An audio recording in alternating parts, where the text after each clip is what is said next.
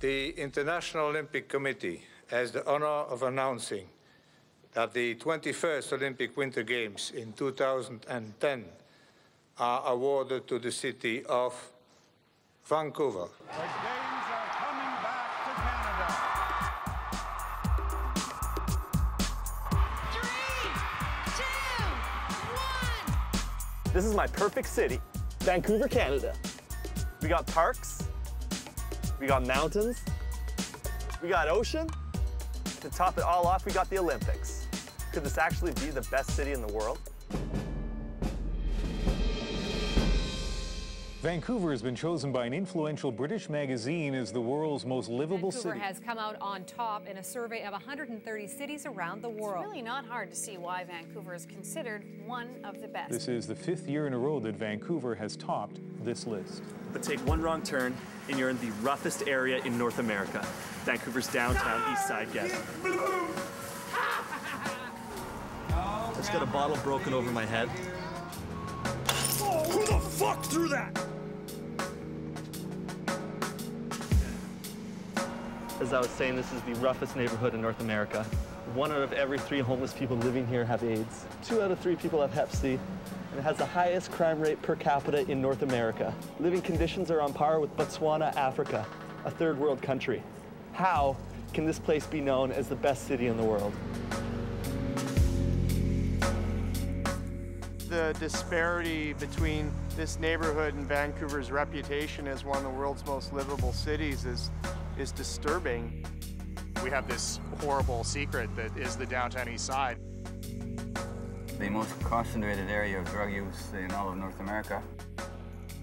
Many people aren't aware that this community experienced the most explosive HIV epidemic ever seen in the developed world. Alcohol, drugs, HIV, hepatitis C in the last decade, that's what we're seeing a lot of. How, as a society, did we get into this situation in the first place? And in all this mess, what am I doing to help my city? Well, I wake up, I sing, I study, and I stress, but I don't make a difference. Sure, sometimes I talk about the issues with friends at school, patting my academic ego with stats from the morning's paper, but as always, that frail state of caring dissipates. Gotta go back to class, lunch, nap, dinner, movie, sleep. It's all so familiar. But one day, everything changed. While having lunch with a friend on the force, I presented my opinion on homelessness. Living on the streets is easy. They don't want to work. They're a bunch of scammers. You know, they can get a job like everybody else and work the 9 to 5. They don't want to do that. You know, they got everything they need just living there on the street. You got no idea, man. I say, what you want to do? Go down there for 30 days. You know, all my friends say, I want to go on some crazy vacation. I say, you know what? Go get a room down there, and then we'll see what it's all about. He went on about the gang wars, drug busts, shootings, but I wasn't listening. All I could hear was one tiny, horrible word: go. I couldn't shake it. School, work, rent, go. Get HIV, shot, stabbed. Go. By the time the beer hit my lips, it was decided.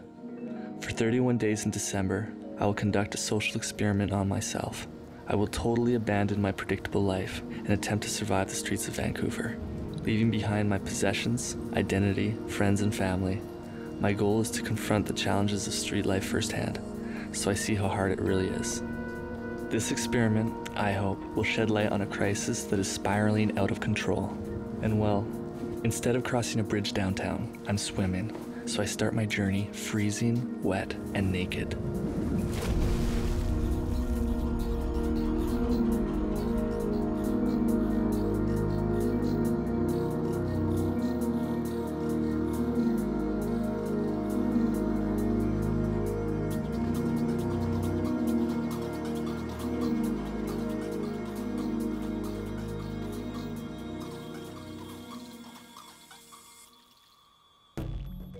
I arrived downtown with nothing but a backpack with a hidden video camera inside. The temperature was around the freezing mark, but thankfully the rain stopped. My first challenge was to find city services offering food, shelter, and clothing. I had no idea where to look, so I went to Granville Street to ask the locals. Someone had to know. Hey, you guys. You guys know a place around here where I can get some free food and shelter? Know where I can get some free food and shelter? No idea. No idea? Hey man, do you know where there's any place where I can get food and shelter around here? Well, there's a gun and it's just 2 blocks. 2 blocks down? Thanks a lot, man. Enter the gathering place, a resource center for the homeless. When I walked through the door, they told me I was hypothermic and threw me into a hot shower. They gave me some clothes and told me to go talk to the guy at the front counter when I was done. So tell me everything I get. You get everything that we do in the place. So you'll be able to go into the laundry rooms, the pool room, video game room, the showers, the clothing donation area, jacuzzi, run fitness classes. What about yoga? Do I get yoga? Yeah, we have a yoga class. I couldn't believe all the luxury services there were for the homeless. This place had live music, snooker, martial arts, and let's not forget the therapeutic hot tub. The mineral-rich hydrotherapy relaxed my muscles.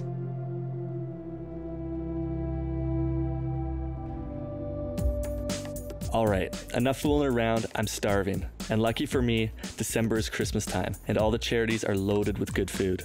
When I finally found the place, on my first night's menu, turkey, gravy, mashed potatoes, corn, all washed down with a hot chocolate and apple crumble pie. Next, I had to find somewhere to sleep. I asked around, and Matt, a homeless guy, helped me out. He told me he was staying at a really nice place, the Yukon Homeless Shelter, so I tagged along and got a bed. Since he didn't want to be on camera, he agreed to film me. All right, it's time to do laundry. Laundry's pretty simple. Boom. Leave it by the door here. Someone picks it up, cleans it. The next time I see that, everything in there will be clean. Beautiful. Can't go wrong when you're homeless. All right, well, it's time to go to bed. There you go. Oh, quality treatment. I'm never going home. So at the end of day one, I had accomplished a lot. Food, shelter, clothing were all taken care of. I even had yoga. The next morning, I felt fantastic. My bed was really comfortable, and breakfast and coffee waited downstairs. But first, it's time for a bubble bath. So now that I'm fresh and clean, I went out on the town to talk fashion with the locals. Based on my appearance, what would you guess that I do for a living? Probably work in one of these stores. I would think you work in a bureau or something. Your shoes suck. My sock is worth more than your entire outfit. You got a good smile, but not enough whiteness happening. Yeah. Get some color happening, buddy. Yeah. Like it's freaking dying out there. Get some fuck. There it is. If I want to live off people's handouts for the rest of the month, looking like a gay fashion coordinator isn't gonna cut it. I had to develop a daily routine for getting dirty. Let's get dirty.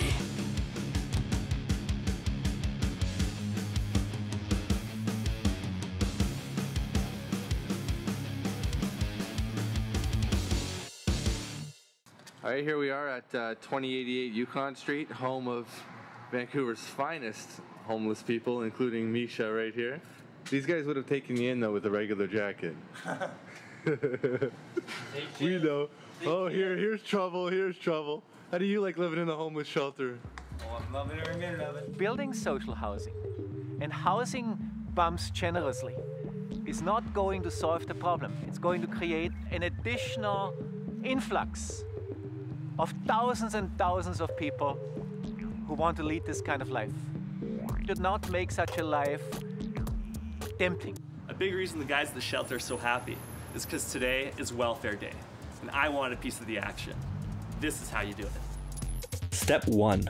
Go to the welfare office. There you will be told to get diagnosed for a mental illness, which will grant you welfare without having to seek employment. Without this diagnosis, you'll have to prove you've been looking for a job, and that's way too much work. Step 2. Check into your local mental health center and get your diagnosis. Now this is the tricky part. How does a guy without a mental illness get diagnosed with a mental illness? Easy. Just tell the doctor you're always depressed. She'll diagnose you with chronic depression, give you a handful of happy pills, and send you on your way. Step 3. Fill out the welfare application at your local library. Step 4. The application will require the signature of a landlord who will rent to a welfare recipient. No problem. Step 5, cash welfare check at your local money mart. Step 6, spend all the money on something essential. Yeah. Cheers.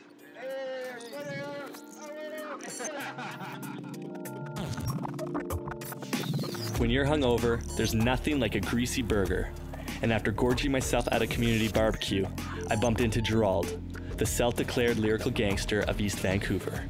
When you compete with me, I feel like Al Capone. I control this town. Yo, Maestro, it's a showdown. It's a control down. If I work hard, tell me what I work. Don't pay me low. Yeah. Times are tough these days. I don't rob nobody in the street. If I do rob, I rob from the rich. Yeah. What do you do? Nothing. You don't know what the fuck you want to do. Like, so spoiled. Spoiled, where you live in? West Van? West Van? No. Yeah, I thought so. Rich white folk, you can tell. Spoiled, right? You can still tell? Don't know what he wants. Don't know what he wants. Tell that I'm rich white folk. You can tell, man, the way you carry yourself. It's just the way you're so proper. It's like when you go to military school. Yeah. Even when you go back out in real life, you still have that, because they train you, right? It's into you all the way, so you got that process, that stress. So just, you know, just relax and loose, man. Jamaica style, don't wear no watch. Don't smoke ganja and nothing like that. Gerald's right. I've been living on the street for 10 days now, and I still don't fit in. It's because my life here is really easy. Whenever I want free clothes, I go get them. Whenever I want free food, I go to the charities. You know, I even ride the bus for free. Just get on, say I have no money, it's easy. Now, the thing I don't get is why a lot of the homeless don't use these free services on the regular. Why make life so hard on yourself? I don't know. But maybe if I make life a bit harder on myself, I'll find the answer. So no more bubble baths. It's time to make money the hard way, by working for it. Besides, my welfare check's spent, and the boys say the big money's in squeegeeing, so I stole one and got to work.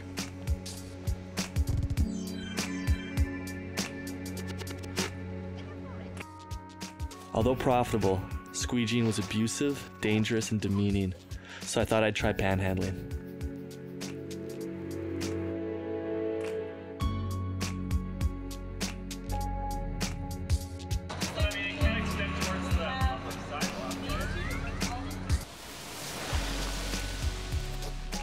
Panhandling wasn't my gig. I didn't make that much money, plus it was boring and cold. So why not search for empties in the city's bins? After all, one man's garbage can be another man's pleasure. I need some privacy. Camera off for a second. Turn it off.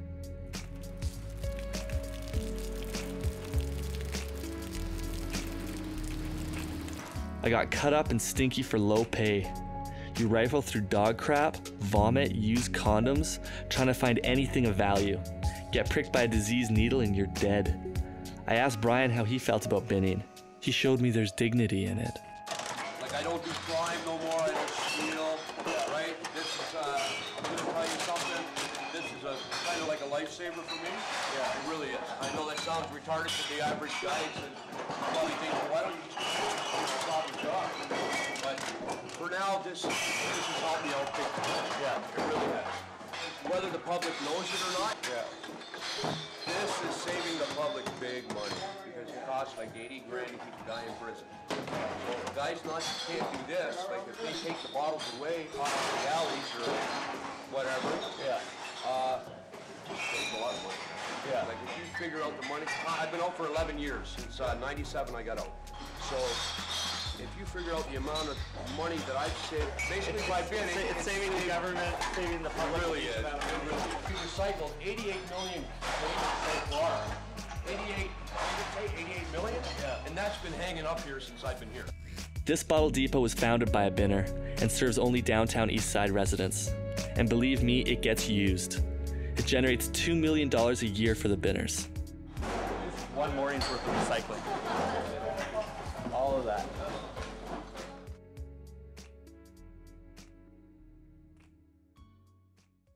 With the little money I made binning, I decided to treat myself. Double Big Mac meal, supersized, 6 McNuggets and a large hot chocolate. And that's when I met Captain Tom.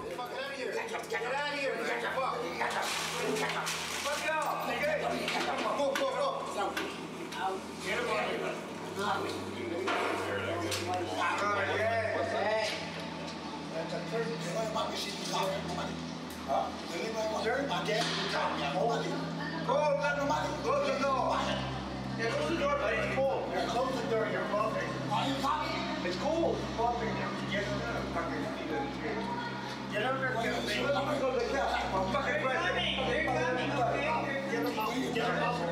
you please close the door? The security guard's on our Get out of here, you. Well, I think Vancouver is an interesting but disturbing social experiment. Policymakers convinced many people working with the mentally ill that they would take the mentally ill out of institutions like Riverview. In 2005, Riverview, one of the largest mental hospitals in North America, transferred thousands of patients into downtown Vancouver. Expected to be more independent, the mentally ill would go unsupervised, live in a more home-like setting, and become part of the community, like a normal citizen. Unfortunately, they were basically left to fend for themselves. The community supports weren't there. The community mental health agencies were overrun and understaffed and inability to meet demand, and people ended up coming here, just like people always have, to find cheap, affordable housing.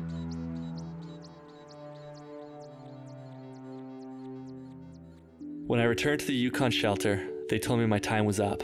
They sent me away with a list of other emergency shelters. I had no idea what I was in for. If you want to pick 10 things that determine why people are healthy or unhealthy, well, housing makes the list every single time. And the housing that is available to most people living in poverty is completely substandard. You know, when you have a large number of people sharing a single space and you have this increased prevalence of infectious diseases, it is a risky place for some people, and that's what we see in the hospital. People are getting infections in their skin and their legs, also pneumonia, gastroenteritis.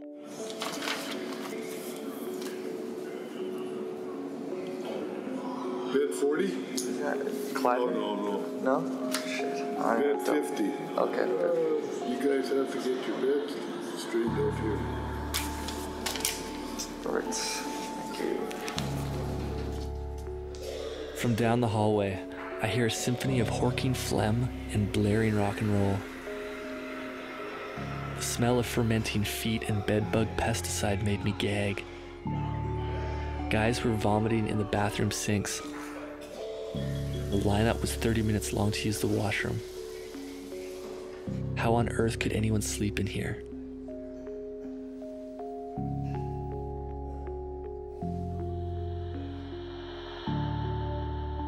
I can see why a lot of the homeless prefer to sleep outside.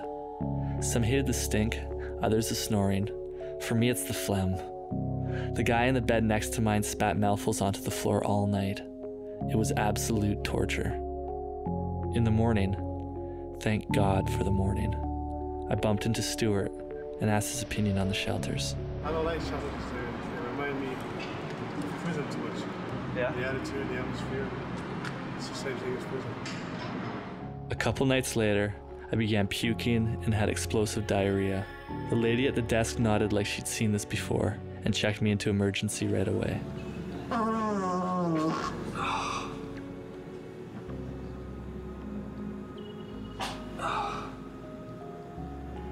It's disgusting. Fucking disgusting. I feel like shit.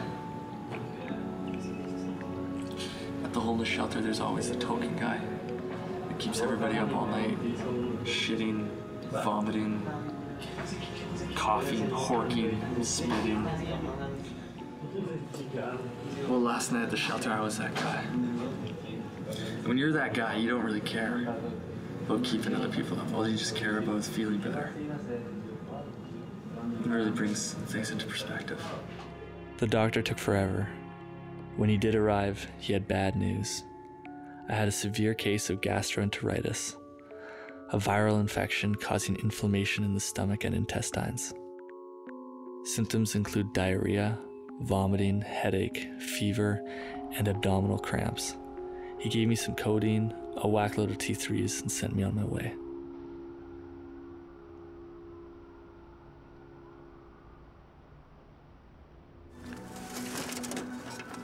I need to find shit to make my bed because I'm not going back to the emergency shelter. The doctor told me I can get even more sick, and I'm not getting more sick. so I'm sleeping on the street from here on in. And I'm trying to find shit with this, trying to find anything of bedding with this wonderful music in the background. What is this shit? This is kind of weird. Holy fuck! Holy shit, there's a fucking rat in there. That's disgusting. Well, this will be great for sleeping on. Some cardboard. Jackpot.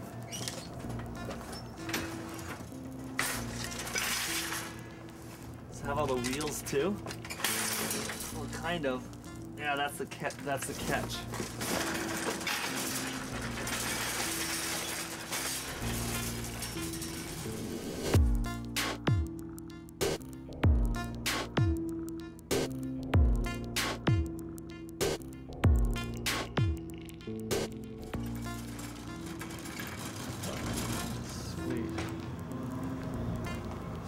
Oh, yes.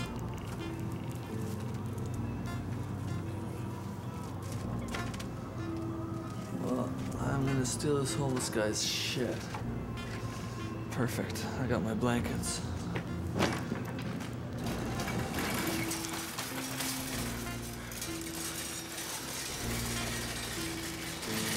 Alright, well, this is where I'm going to bed.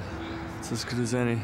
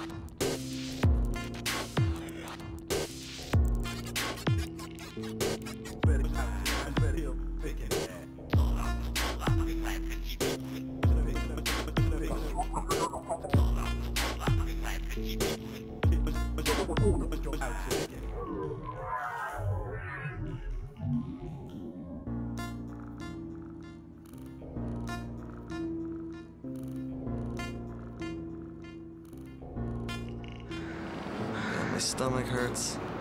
I feel bloated. I have to go to the washroom. This is just gross.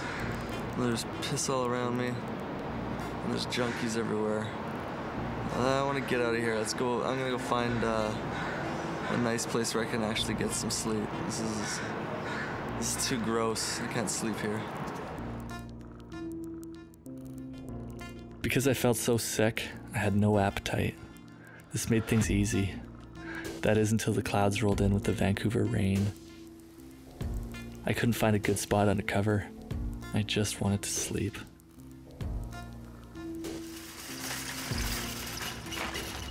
Oh, look at that. It's like the fucking jackpot of emergency shelter. It looks like a cave. And it looks like we have a visitor as well. Another, obviously, this is the residence of homeless person X and Y. So, time to be Zed. I'm gonna, look at this. This is like too good. It looks contrived. Fuck it.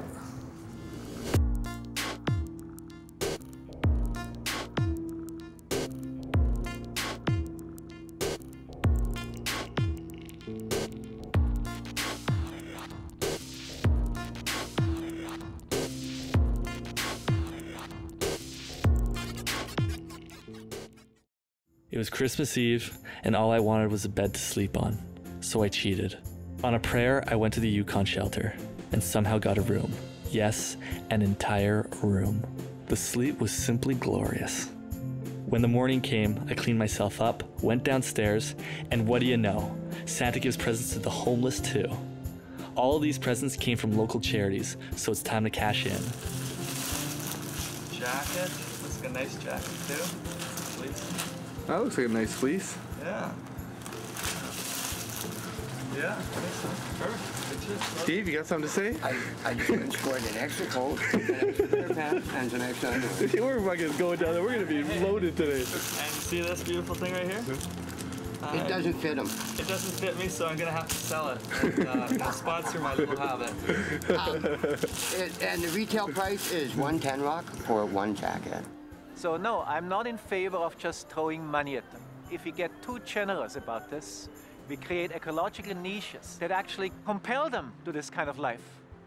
So all those people who have bleeding hearts and say, people really have no choice. They are born in a certain socioeconomic class, and that determines where they will end up, should remind themselves that that also commits them to saying an incentive structure that makes it easy to become a bum determines that these people will make those bad decisions. You guys think most of these guys spent their Christmas gifts on crack? No, I'm Steven, I think all of those guys did. Do you think they do it every Christmas? I think every year, yeah. Most of them, or not all though? Birthdays, not Christmas. all. I think most of them, yeah. And I think that's the only reason we're really happy right now is because if the four of us were walking over the street and we had no drugs, no money, and no merchandise to sell, we wouldn't be this happy. No, we wouldn't be fucking filming it. One of us would probably be trying to save the other from jumping off this bridge. That's the way it is. There's not a lot of legitimate opportunities for people to make money sometimes, and of course there's a shadow economy or a street economy that operates all around this. This is the system that people are navigating or maneuvering within. Whether I like it or not, the homeless share a unique top priority, something I've never tried: hardcore drugs, specifically crack and heroin. I can't hide from this reality anymore, so for the last 6 days of my journey, I'm gonna get high with the rest of them. Like everything else, to truly understand it, I have to do it. Wish me luck. Vancouver has one of the world's most notorious open drug scenes, and it's been that way for a long time. It's very unique here because in other cities, there's not such a concentration of people who are using illicit substances or illicit drugs. When people visit Vancouver from big American cities that have large drug problems, they're always shocked by how open it is here in Vancouver. Everything's just, right out on the street. I went to meet the guys in Crack Alley where they said they'd be getting their fix. When I arrived, it was full of addicts, but hard to find what I was looking for. Yeah, well, don't do it, because I'm not going to let you do it. Because it'd be stupid. You'd be an idiot to do that. Here, give me that lighter. Okay, say you smoke that crack, and then you smoke it every once in a while, and like you have start skipping school. Then you'll never pass your class. And then you have to think of it like that. Just don't put that camera on anybody else over here. We didn't want to mess around, so we went over to the other side. And that's where I met Crystal, the matriarch of the alley. She hooked me up with crack. So this is too much? Yeah, don't put all of that. I'd say a third. So you can just break it with your hands? Yeah. Use a blade. So I put the rock in here? Yeah.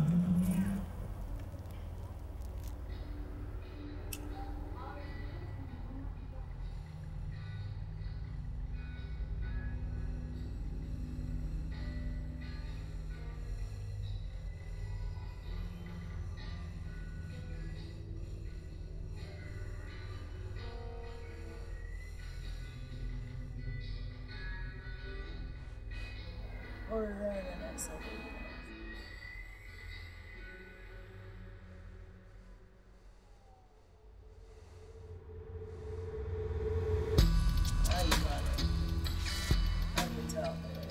I'm homeless and high in the nastiest alley in the city.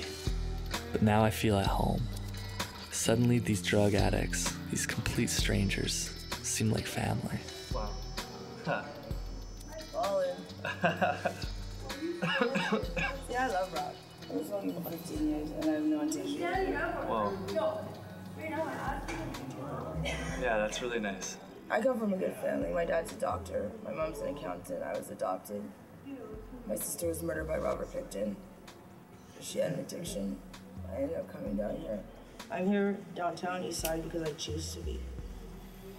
It's an addiction. Getting off of Hastings is as hard as getting off crack. right? Hastings is a drug in itself. But now the high's gone, changing the alley back to the sad place it really is. I want more. But luckily, Humphrey was dealing crack right next to me. While hooking me up with the 10 Rock, Humphrey told me how he ended up down here. When they, I had some friends over to my house, and out of courtesy, I took out some dope and I gave it to them. My fiance was coming home from a weekend in Whistler, and she worked for a law firm, a prestigious law firm downtown. And she was like, "What's going on?" And I'm like, you know, I couldn't say anything, I was so fucking high. I had 3 8 balls of fucking dope cooked and hidden on top of the dresser. You know, and she's like, "I can't stay here, I can't stay here." So she leaves, and I'm thinking, oh great, she'll be back. Like, her parents lived on Grand Island, and she went to her parents' house. And the next thing you know was that when she came back to pack her stuff. I could understand the addiction to heroin and people getting sick, but it's a drug that you need, right? It comes to the point that you don't want it. Like, you literally cannot move. It's a peaceful feeling. You know what I mean? Yeah. First time I did it, it was the most amazing feeling I ever had, that I puked for like 16 hours. And every time you puke, you get more high. Oh, really? So you look forward to puking? Yeah, now I do. Like, it's really good down. But I OD'd the other day right there on that corner. And you know what? Nobody called 911 because they had dope. They were digging me. I had no heartbeat. I was cool.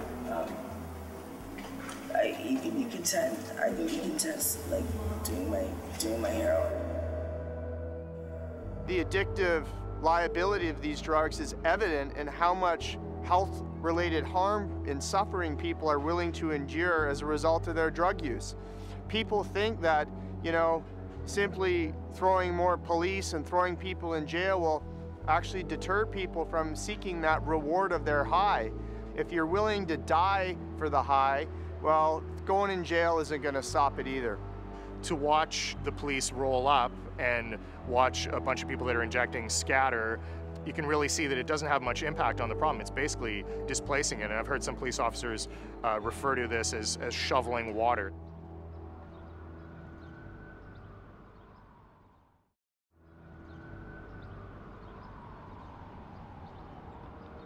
As Crystal predicted, I felt horrible and cold. So I bundled up and took a breather. Coming down from crack is that feeling when the world hates you and all you want to do is cry. But knowing my next objective, she gave me a goodbye present. Heroin. She told me to go shoot up at Insight, a government-run clinic for injection drug users. Always controversial, this experiment has plotted conservatives against liberals, tangled in debate. In my opinion, supervised injection is not medicine. It does not heal the person addicted to drugs. Each and every injection, along with the heroin and cocaine injected, harms the person. And government-sponsored supervised injection sends a very mixed message to young people who are contemplating the illicit use of drugs. Thank you, and I'd be happy to take your question. Given that the Insight was peer-reviewed by 21 peer reviews from international peer reviews following international principles of research, did the minister have his report from his advisory council similarly peer-reviewed? Quick answer, yes or no? Was it yes or no? No. It wasn't for publication. The minister speaks very much about the fact that this does not work. Insight was set up to look at a very high-risk population of users. These are the people who will not go to treatment. These are the people who have the highest incidence of infectious diseases because of their intravenous drug use. These are the people who needed help and who were dying. My brother, the producer of this film, did not like the idea. Heroin? Are you out of your fucking mind? No. You're not doing it. Why not? Why wouldn't I do heroin? Because it's the most fucking addictive drug, Misha. Are you retarded? I just did crack. I'm not worried about getting addicted to crack. I'm not coming back to Hastings a week from now looking for heroin. Like, I'm not doing that. That's ridiculous. I'm not gonna run back here by myself without you and just go shoot up. Like, you don't have we're doing heroin. You don't have to do this. You shouldn't do it. Yeah. Well, no, that's not true. No, it is true. This is retarded, Mish. You're doing heroin. No. Don't. Are you fucking stupid? No. Okay. Well, we're doing it. Let's go. Enter Insight. This is the first and only safe injection site in North America. Inside these doors, users are no longer punishable by drug laws. They inject their drugs with the help of government-funded medical staff. This place serves over 600 addicts a day. Cameras are prohibited here, so we went undercover.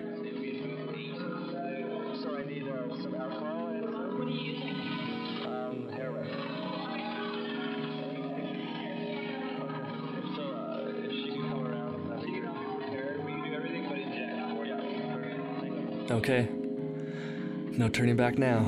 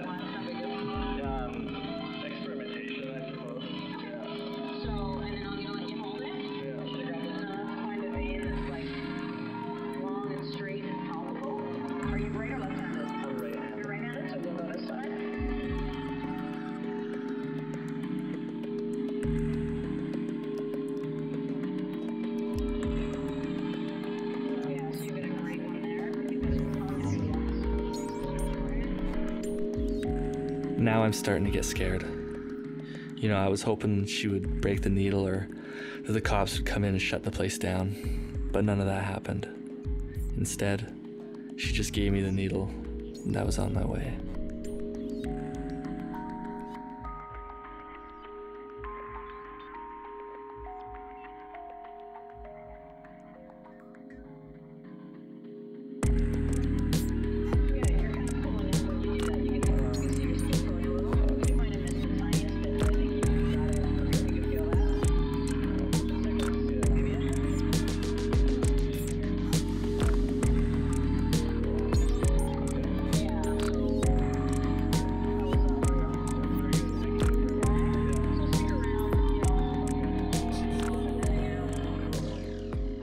Injection site may be the first time that the drug addict comes into contact with healthcare workers who are not judging him and are hostile to him and are trying to change him.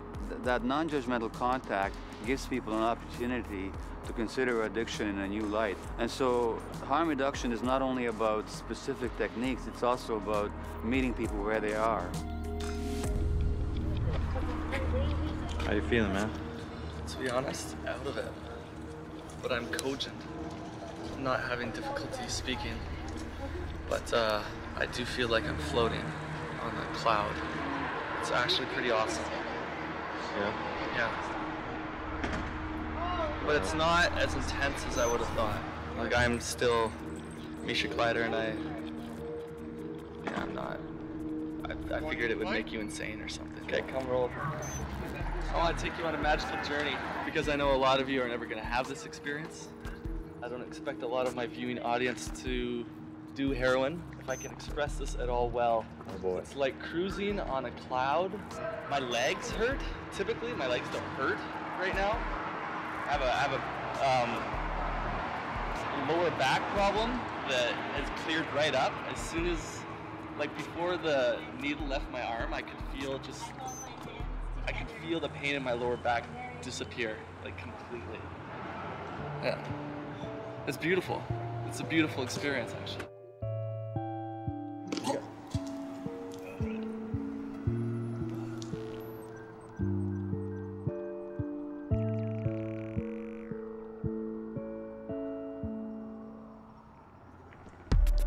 I feel dizzy. Like I need to puke or something.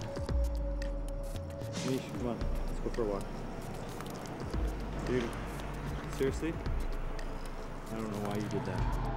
It's making me dizzy looking at you. I feel like there's like little baby ants and popping with their fucking eggs underneath my fucking beard or something.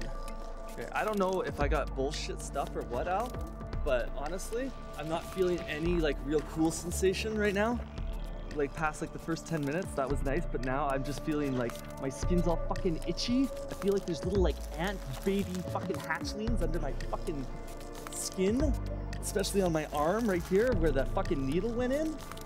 Honestly, you can do whatever the fuck you want, but I'm going home because I'm done with this shit. Keep playing it, whatever, you can follow me home, but I'm going home. I'm not living out on the street for any longer. Yeah. What? Seriously. Let's do this. 5 more days, you can do it. Let's go back to this side. First of all, you can't tell me I have to do it. You can't fucking tell me that because you're not the one doing this. I'm the one who's doing this, right? I'm the one that has to do all this fucking bullshit, and it's actually annoying. You keep on saying, you know, all this crap to me. I'm fucked in the head right now. I can't even talk straight, but I'm going home. I'm done. Hey. Hold up, wait up. Come on. What? 5 more days. We're not doing this, Al. I know what 5 more days is gonna do. But look, retard, shut up for a second. Hey, shut up. Hey, let me speak for a second, okay? What's 5 more days gonna do? What's 5 more days gonna do? I fucking did the street stint. I'm fucking done. I'm fucking done this shit. Fuck you. You didn't have to fucking do this, okay? You observed this shit. I fucking did it, so fuck you. Fuck you. 5 more days, pussy.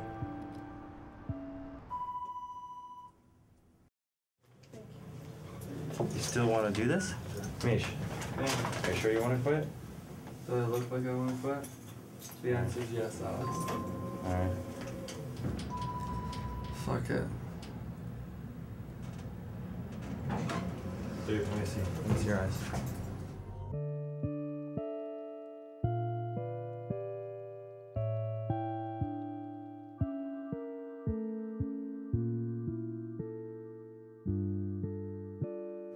Misha, are you sure you want to do this, man?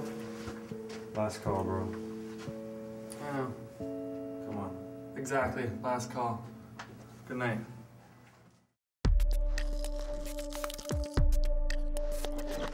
I passed out as soon as my head hit the pillow.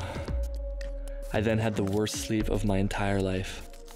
I had cold sweats, I was short of breath, and I actually looked forward to vomiting because it woke me from the nightmares of the last month. Then, the sun hit my face, and the bad dream was over.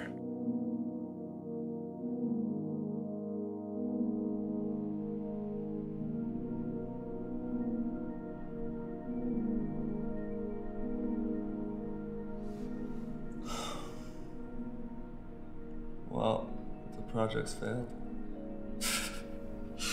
Right? I don't know. Can we salvage this? What happened? So has your opinion changed about the homeless? Yeah.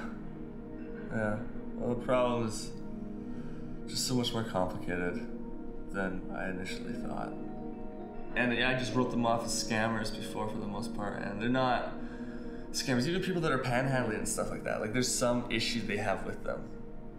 If you could boil it all down to just one thing, one issue, what would it be?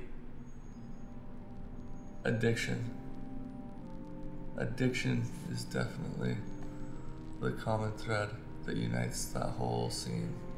You know, for everybody I met.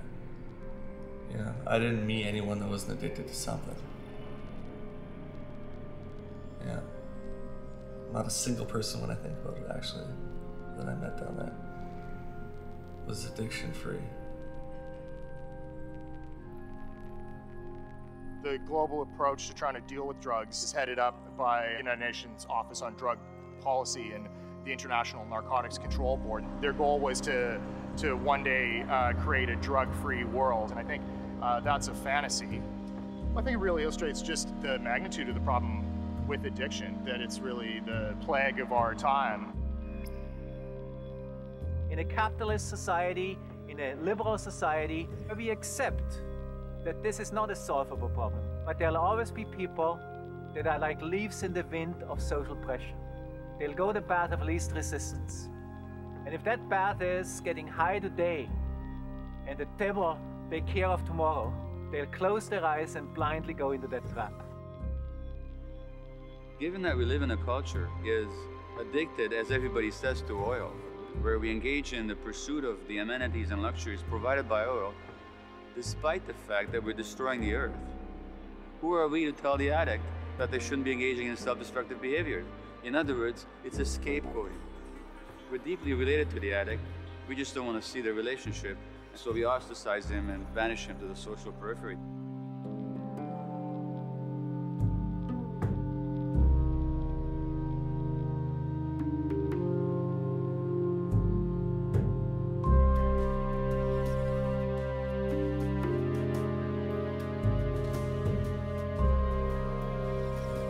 So, the experiment is complete, and what did I find? Life on the street is easy when you're healthy, clean, and living off all the free services.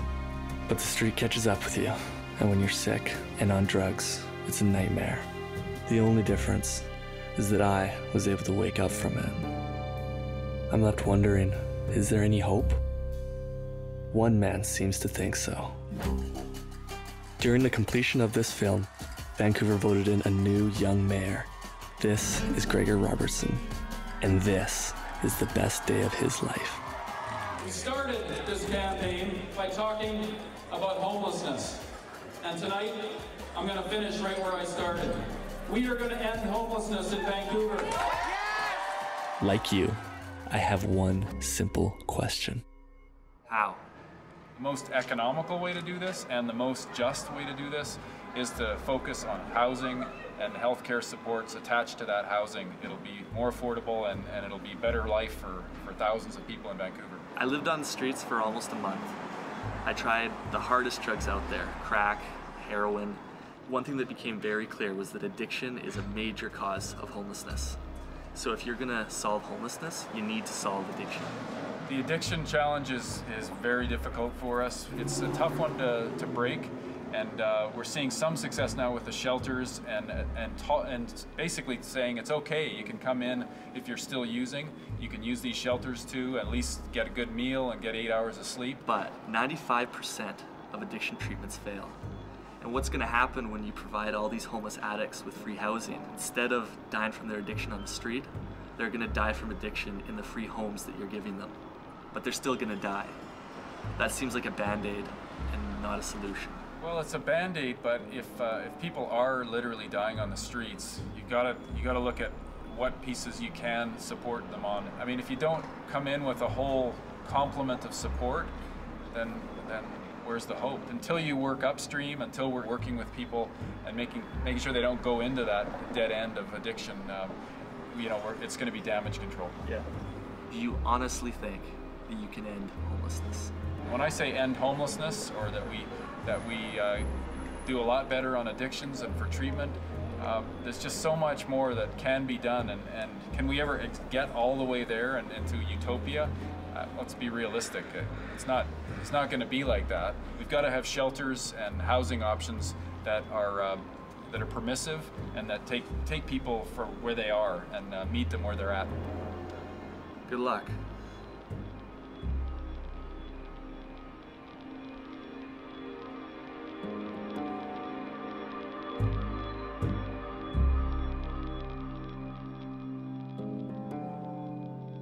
Do I believe he will succeed? I wish I could. But the fact is, in the heart of my perfect city exists a 10-block hell of drugs, death, disease, and destitution. Despite billions spent on services for the homeless, they have not slowed the plague of addiction. It is this self-imposed slavery that perpetuates homelessness. And it's a slavery that no government, no doctor, and no bed will ever end. Only they themselves can do it. Most die before they get the chance. So, if If you come here. If you come here. If you come here. And get addicted. And get addicted. And get addicted. You stay here. You stay here. You do stay here. Because these are the streets of plenty.